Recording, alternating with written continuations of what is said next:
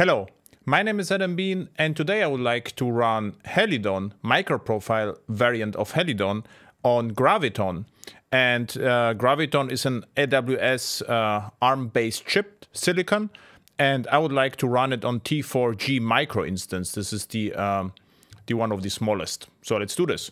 And what I did is I just created the sample project from microprofile without any modifications and called that Helidon, and packaged that into an AMI, which is an EC2 image. And and what this example does, it is trivial, but good enough for a short performance test. So there is a greeting resource, which is JAX-RS with greet, and we get some dependency injection. And what also happens, JSON is generated. So it's not completely trivial. Okay, so now let's see what I... So this is my machine. This is, I would say, 2 years old MacBook Pro. So let's see, and which CPU. This is my CPU, and I'm running on Java OpenJDK 11. And I'm already connected to the T4G instance. And if we see which Java version it is the Corretto 11, and runs on Amazon Linux 2. And the example is already uploaded to the EC2 image. So let's start Helidon locally. So let's do this jar, Helidon jar. And it started in, let's see, double check that. And it started in 2 seconds. So do it again. So 1.9 seconds, and again. So now, 1.9 seconds again.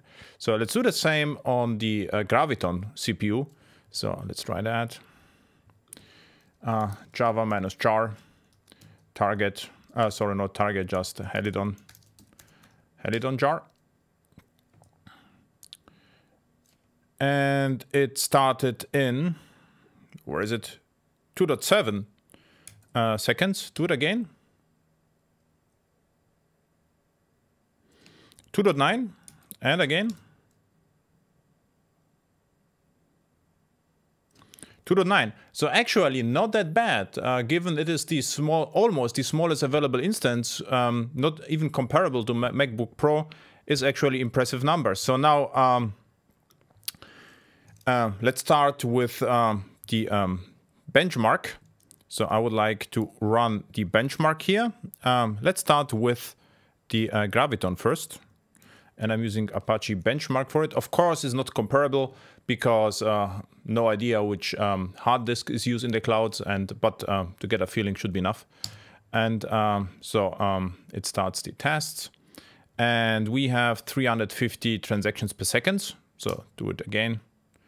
As you can see, it's faster. Now we got 600. Again. Now we have 800 almost. So it's pre-warmed 1000. We have 1.6, 1000 again, and 1.2, 1200 transactions per second. So this is around, I would say, around 1000 transactions per second. So let's do the same on my machine. And what I will have to do is I will have to copy the benchmark here, and then start the Helidon here, Java -jar Helidon again. Now it started. And just try that. So there's the first test, 600 transactions per second. Then 1,200 transactions per second. Then 1,200 requests per second again. Then 2,000 requests per second. And 2,400 requests per second.